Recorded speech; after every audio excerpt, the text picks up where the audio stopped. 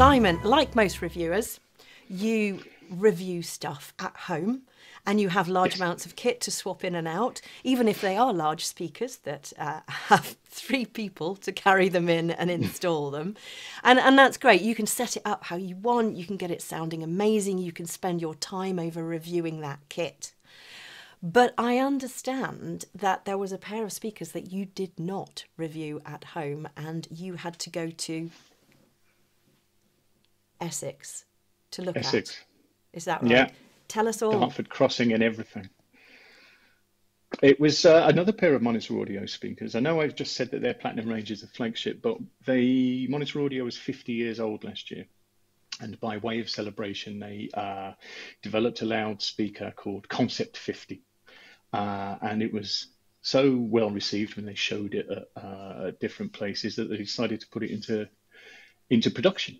It's not called Concept 50 anymore. It's called Hyphn, but without an E. And it is a passive loudspeaker, but it's quite a thorough reimagining of passive loudspeaker. And the result and this is what you get if you allow your designers and your engineers free rein. You end up with a loudspeaker that needs to be hand built and costs £75,000 a pair. I'm sorry, I beg your pardon. £75,000 a pair. I mean, that's for a pair, obviously. Well, I'm glad it's for a pair. From the photo, Simon, I can't tell the size of them, or tell me a little bit about the physical characteristics. Smaller than a Platinum 300, still quite tall, but no, there are many loudspeakers bigger than a pair of Monitor Audio Hyphn. They work in sort of 2 pillars. Each speaker is 2 separate enclosures joined across the middle by a mid-range and treble driver array. A Hyphn in architecture, I believe, is a link between 2 structures, and there's a bridge between these 2 pillars in these loudspeakers. And then so you have 6 small mid-range drivers with a ribbon tweeter in the center in that middle array, and then on the inside of each of the pillars there are a pair of bass drivers which operate in a sort of a force cancelling principle.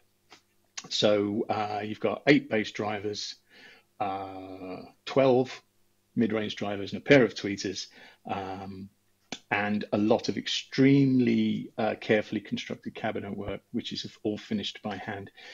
And I might have suggested when I was at Monitor Audio that it put me in mind of Corian kitchen work surfaces. That didn't go well, but nevertheless we recovered ourselves from there, and we're all friends again. I can't imagine why that wouldn't go down well. Coming back to the number of drivers, though, that's a lot of drivers. Nice and smooth, no sort of obvious edginess around that, or what to the sound? You mean to the or sound? to the no the sound? I mean, we've already talked about diminishing returns, and £75,000 of loudspeakers is not. It's not 10 times better than £7,000 worth of loudspeakers, which equally are not 10 times better than 700 quid's worth. But they are outstanding loudspeakers. I mean, almost humbling in the sort of immediacy and the positivity and the fidelity that they're capable of. And unlike the Platinums that we talked about, they don't seem to insist on a massive room in which to work. Although if you've got 75 grand for speakers, I presume even your bathroom is massive, let alone the room you're listening in. It must be a little bit like getting a Willy Wonka gold ticket when you go on down to Monitor, to like a real VIP experience, to have the pleasure of listening to those speakers, is it not? It was nice to go and do that, yeah. And in this instance, I'm glad that I had to go there rather than have the product come to me. I don't want to be left in charge of £75,000 worth of speakers. Anything could happen. There are limits to my business insurance that would quite easily be breached. Thank you very much for going and carrying out that mission to Essex in order to get that review.